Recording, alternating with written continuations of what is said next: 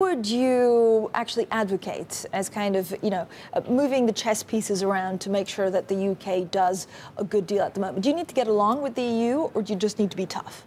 Well, I think the main onus is definitely on the UK. We're the ones who've come off worse over the last year since our new government was formed, since the Brexit process started a few months ago.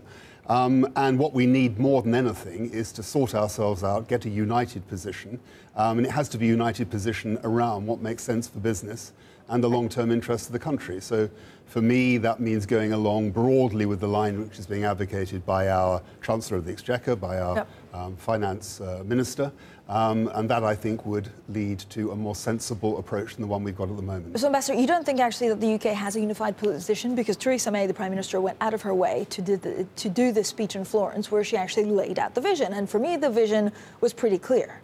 Well, it was united to an extent. Obviously, the Cabinet backed that speech in Florence, but Florence didn't answer all the questions, and it certainly didn't transform the negotiating dynamic in the rest of Europe. I don't think it could possibly have done so, because there were so many unanswered questions left over.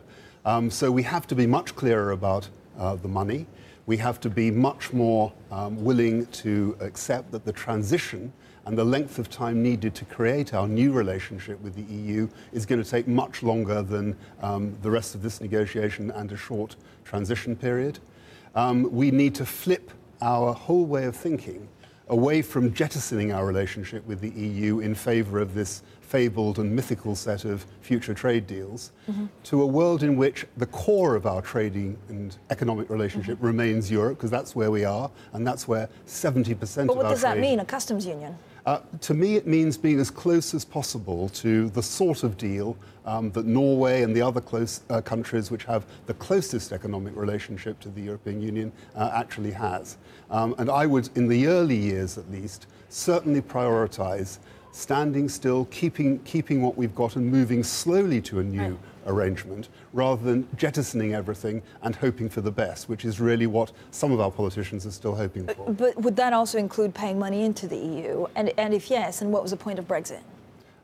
Well, I didn't vote for Brexit. The point of Brexit was clearly a number of different things for different people.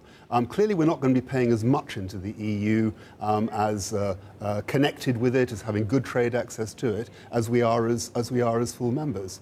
The Prime Minister has already said during a transition period, plainly, we're going to be paying our dues. We've got to be, because we're essentially on a standstill arrangement at that point.